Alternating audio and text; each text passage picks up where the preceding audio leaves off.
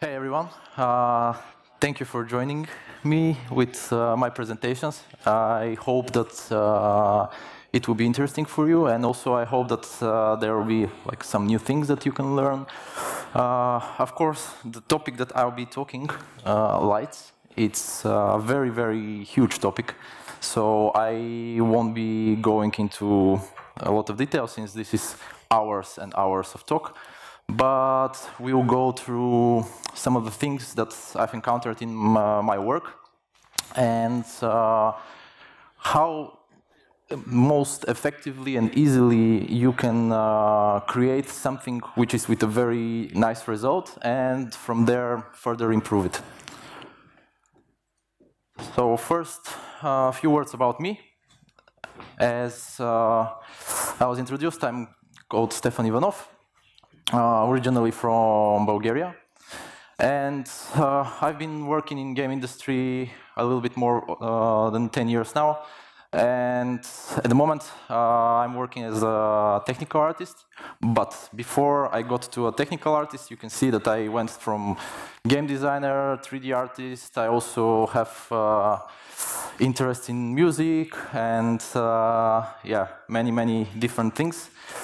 So all of these things I've learned in my experience, I can say that are coming today for helping me with tech art. Currently, I'm working at Sparesoft Krakow. We are doing code development and are helping some of our partners. You can see on the right side, and it's mainly AAA development. I can say that the things that I will show in the presentation helped me a lot and were a lot used into some of the projects that I've worked in the company. And I can also say that the scenes that you see on the presentations, they are not from the company. They are specially made for you. Put some extra effort. Okay. Quick overview of some of the things that I will start talking about. So, light is something which is around us longer than humans existed. And yeah, everyone has seen every day lots of light examples. And when you're showing as an artist to someone you're seeing, and they immediately, if there is something off with your lights, or they will immediately see this, because it's something that we are so used to seeing it that you subconsciously already know what's wrong. But of course, only people which are more familiar can give you this positive feedback of what exactly is the issue. But anyone, and this is actually a very good tip, that if you are now starting and you are working as a 3D artist or as a light artist, to show some of your work to friends. And I'm sure that if there is something very wrong with your scene, they will immediately say that this feels weird, or that they will immediately point to some region which doesn't feel right.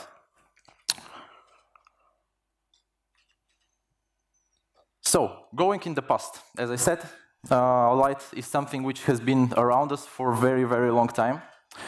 So, I first want to introduce a little bit some classical artists and what they were doing. And later on, I will go to how all the techniques that they were using centuries ago can be used, and how I'm implementing all these techniques and things that I learned in my studies for all of my art. So first thing, all the classical arts, by the way, are going to be from a French artist that I really like him. So this scene is called the Oath of Horatis. And as you can see, there's a father that he's sending the story behind it. Is this father, he's sending his 3 sons to a battle. The kids and the women, they're crying for them, are they gonna return, and so on. But the interesting part is how the artist is playing with the composition elements here, and also how he is using the light in the scene to enhance everything and make it more understandable. To help you a little bit what I mean, I created some guides. First, with the blue elements, with the blue lines, you can see I marked some of the scene elements that the artist is using to guide your eye.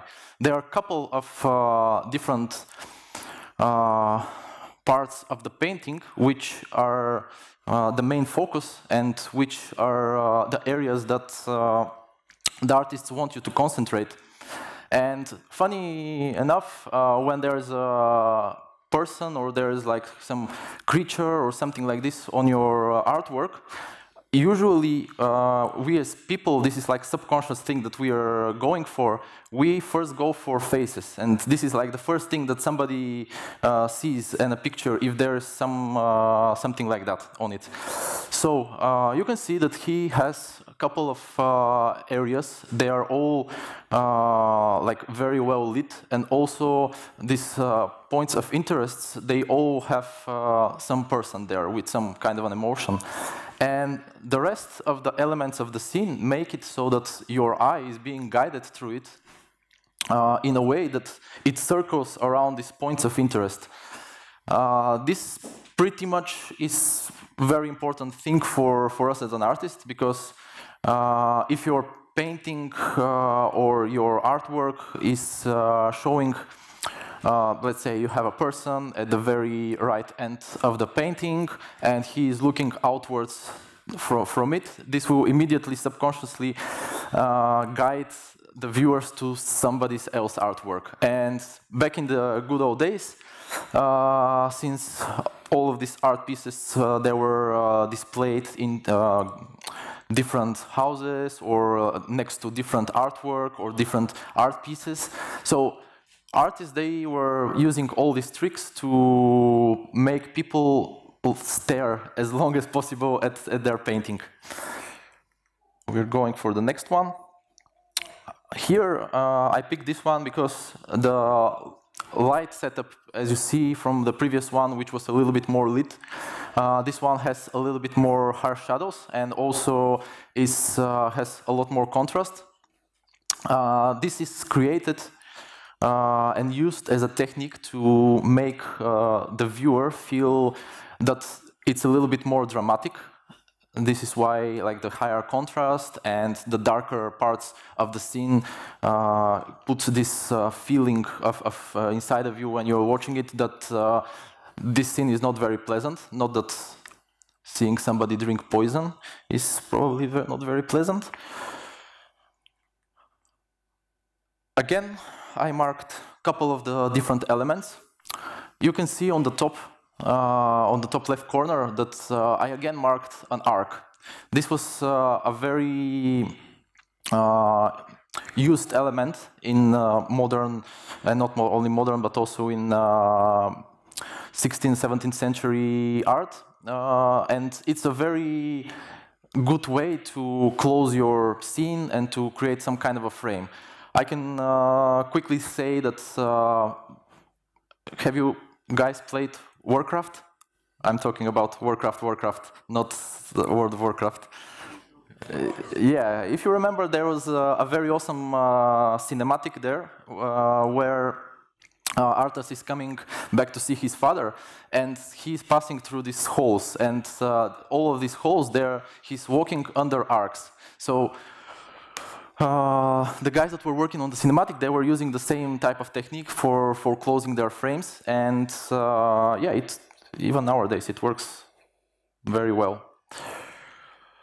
On the next one, it's from the same artist, but here I want to show you a little bit more how he's planning from the very beginning. This is one of his final artworks that was never finished, but Here you can see, even from the very beginning, when he's creating his paintings, they already have some guides. And you can see their arms, how they are pointing, the position of the legs, for example, and all these key elements that are creating like one frame and keeping the viewer's eye into the same picture. And especially, it's very well visible here on this area, where you can see that there was planned to be something like a tree or some finishing ornament on that side, where we'll as well, like half arc, will guide the viewer's eye upwards. Let's go to modern days. This is one of the scenes that I made for the presentation. I will be showing 3 different light setups with the same scene, and how just changing the direction of the light, a little bit changing the number of the lights as well, and also a little bit tweaking the final image in post for to create different moods. First, I'll go through the scene design, because as I showed you from David, he is using lots of scene elements for creating his base composition, and later on the light is just complementing those elements and creating additional interest points. This is the so-called gray box design, as lots of you I bet know. So I started planning this scene in the very beginning, and I knew that I wanted to have kind of corridor with some a little bit more leftovers, like let's say this is some corridor behind a theater or just in some building which is not used that much, and also wanted to have like some a little bit more interesting shapes there. And I went for, in the beginning, as you see, with these drawers, which are like a little bit more box-wise, and I decided to have these chairs and lights which are with more circular design. So I already had some idea. To be honest, at this point, I really didn't know where the whole scene is going and where I want to go in terms of mood, because it was something which kind of on the way of while making the scene. I decided. So first, I started changing it a little bit. I saw that the lower right corner, it's at first point very empty.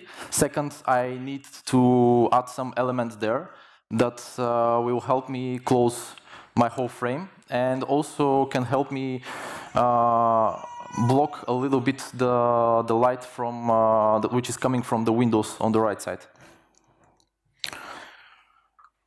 On the next one, since we already had this blocking element here, I was wondering what can I change on the far end of the corridor.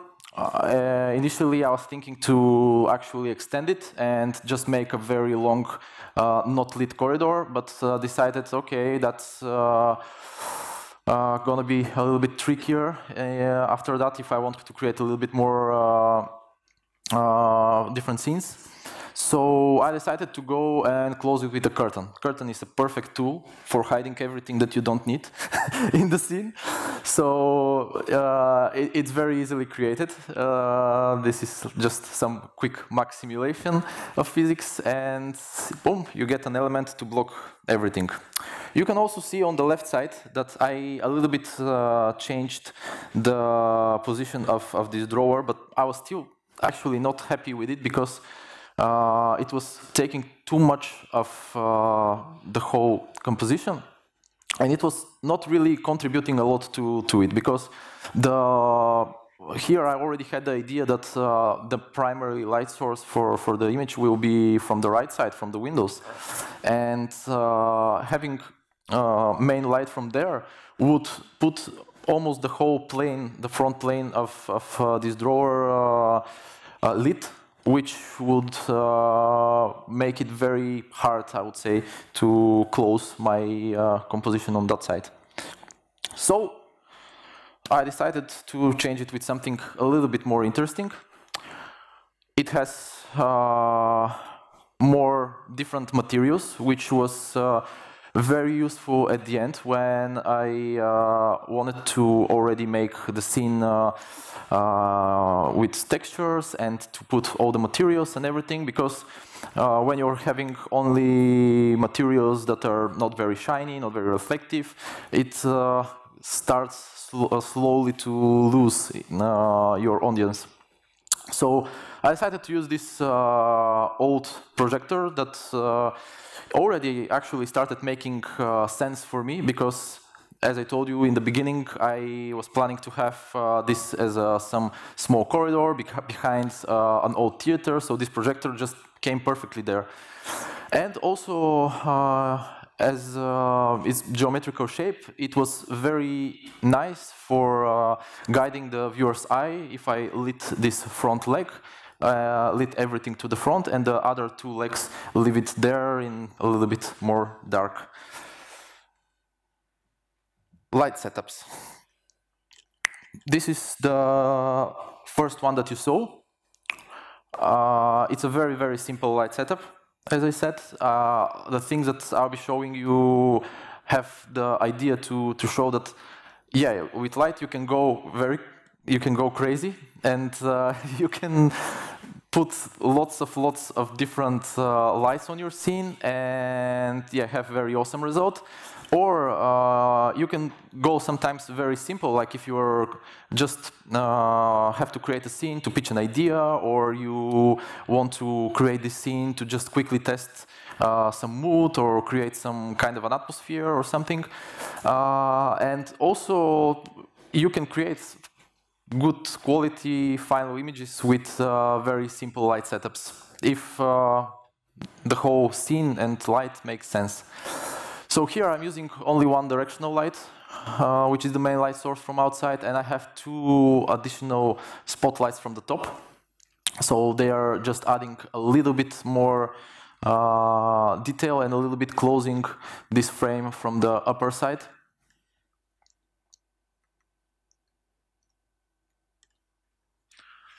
I marked again what was my goal. I wanted to have my interest point in the middle, since I don't have any characters that the viewer will go automatically to their face. I had to make decided that these chairs are interesting enough as an element to be like my main thing in the scene, and I started adjusting the rest of the elements so that your eye goes around this element. Moods. This is something which, after finishing the scene that you saw, I wanted to make and show that by keeping the same elements and just changing the light setup, you can create a few different feelings of the same scene. And this is very nice and useful, as I said, if you are concepting or pitching an idea, because you can have an idea of some interior or some space or some level for your game, and then by creating a couple of very quick light setups, you can use this to see if your idea works. And as I said, show it to a couple of friends, they will tell you this sucks, no, this is super awesome, and so on and so forth. This is the second light setup. You can see that I kept one of the lights on the top, but for this one I had the idea that maybe behind the camera there is a door or something like that. So this door is open, there is a person or somebody which is entering through this place, which has still some light on, but doesn't look like very habited. It's a little bit abandoned. And on the next one, I really wanted to make just one light setup. So I decided that the best thing to do for this scene will be just to put a flashlight at the very back. Of course, this flashlight, it's so bright that, yeah, in real life, probably you will never get such a flashlight. But you can see that it already created a little bit more of a mood which is of abandonment, or that there is like some kind of a mystery. I also put a little bit more green to the final frame. So this created this feeling of a little bit more abandoned place. This is actually a trick that, for example, in cinema they are using very often, putting like a little bit colder values, like bluish or greenish, so that you can feel a little bit more depressed. These are all the variations. And now let's go to Unreal. So, as game developers, when we are lighting our scenes, we have two ways to go. One is we can decide to go for baked lights.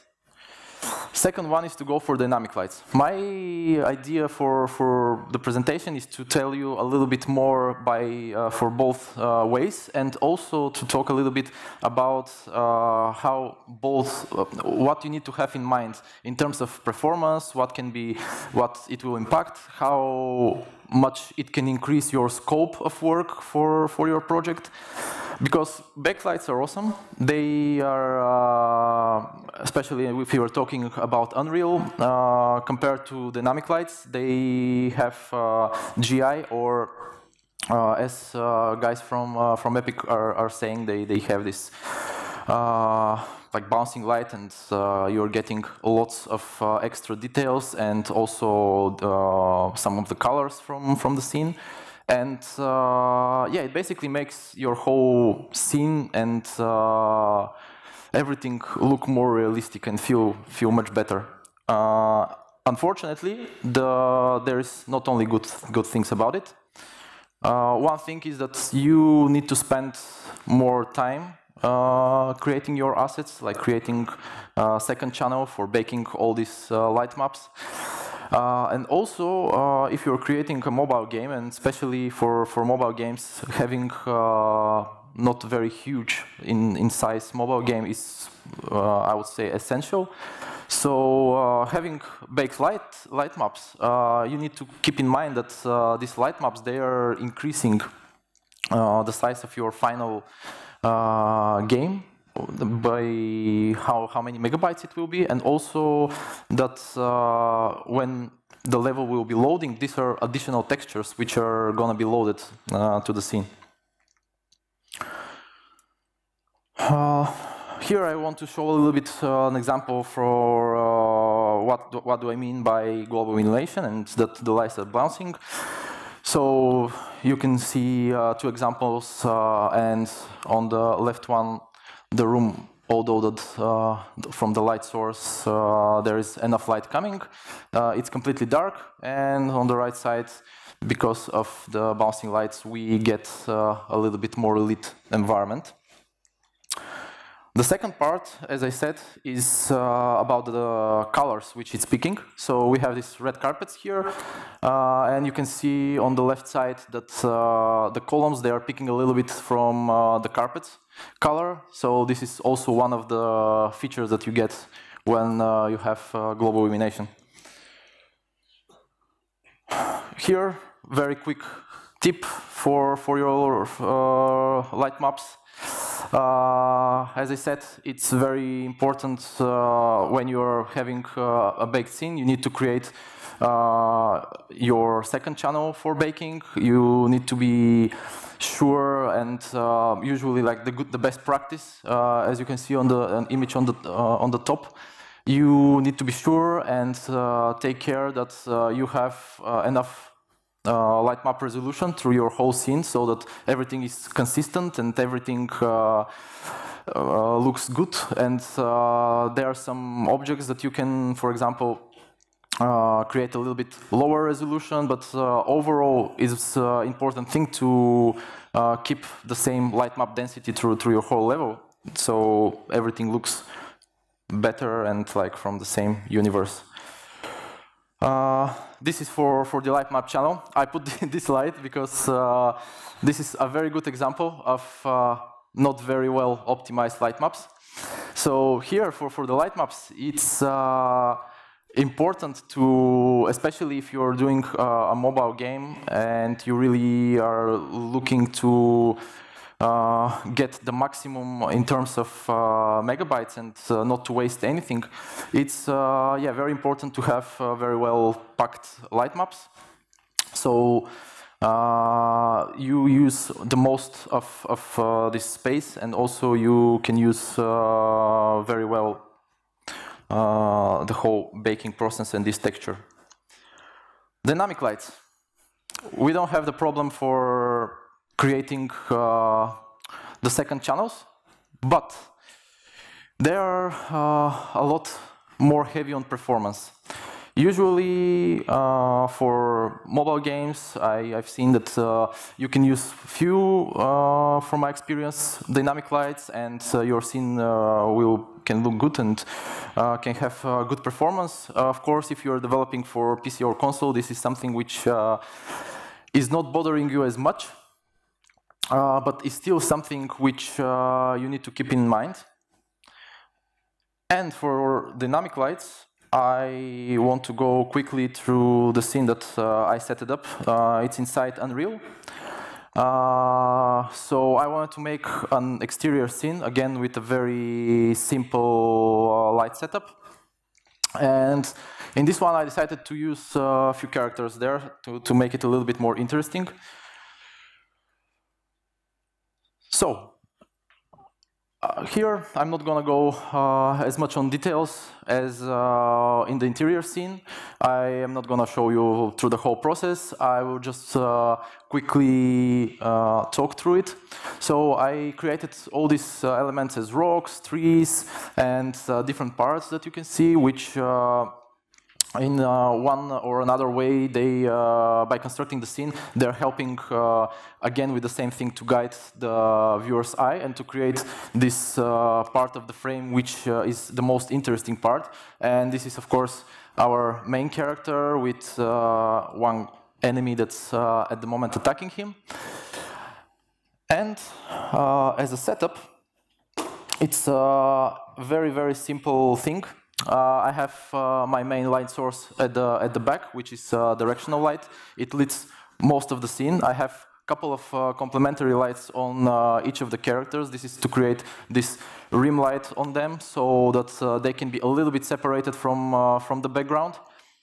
And also, since all the light was coming from the front and was pointing towards the camera, my character, which was right next to the camera, was very dark from the backside, so I added one fake light there so that it can imitate a little bit some bounces from the back, or just to make it that it's not one black smudge there on the front. And that's pretty much everything that yeah, I have in my presentation for you today. So all questions are welcome. Hopefully it was useful for you guys. Thank you very much, Stefan.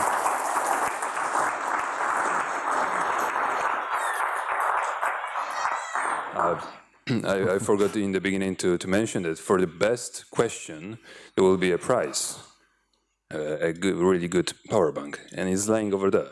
So, questions? Yeah, no, you have to come, please, unfortunately.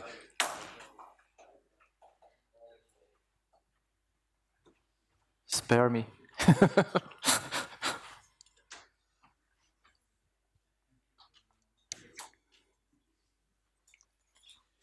Did the sounds of the Horatio return sound safe and sound from the battle? Oh, did they return safely? Yeah. I hope so. Oh, you don't know. Yeah, of course. As a main character, you need to kill as many as possible. So yeah, no, cool. I'm sure that they returned safe and sound. Cool. Thanks. Any other questions? Oh, second one is coming. Think about others, yeah? Hi. Hey. When you are working with backlights, you have to bake them when making changes to the scene. And do you have some pipeline to maybe work with dynamic lights and then change to backlights in the process and have the same result or as close as you can with dynamic lights as you will have with backlights? That's a nice question. So usually when it depends a lot on what exactly I'm working on. If I'm working on a static frame just to show a nice picture or just to use it as a concept, usually I start with the light setup in a very early stage, like when I have some gray box design of the level, and this helps me make very quick iterations to it. And check my ideas. Of course, if I'm working for a scene which is supposed to be in a game and you have to walk around and you have a lot more possibilities to do, I usually go through setting up something very quick with dynamic lights and checking how the idea works, and later on, because in Unreal you can also use stationary lights, and for example, if you're going for baking but you also need some dynamic lights for your characters, you can go for stationary lights, and it's with dynamic lights you get a nice quick result to see how your light setup is going and if everything is nice as smooth.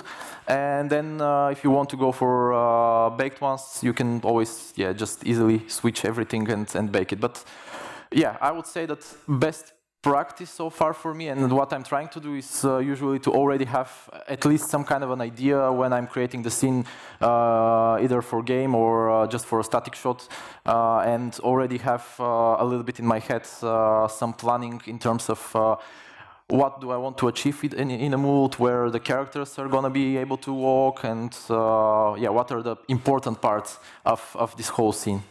Okay, and the second question, if I may, when you have a glowing object that you can use emission to bake lights from it, or you can use the normal light or combination of both, do you have some ways that you prefer?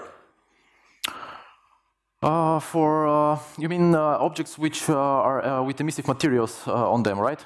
Yeah. But maybe as well for the panels at the ceiling that you don't really need the light, but you want to do this emissive fill, not volumetric, but using emissive.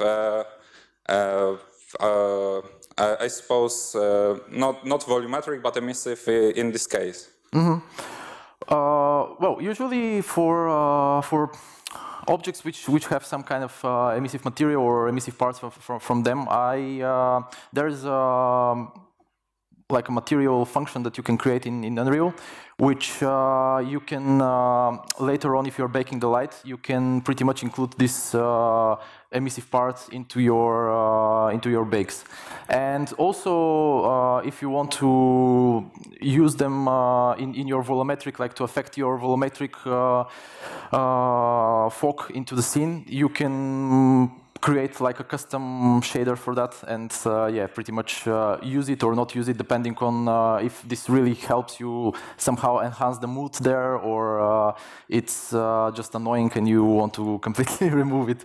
So yeah, there's I would say quite a lot of different ways to proceed with these kind of things. Yeah. Okay, thank you very much. Thanks. Any other questions? We still have some time.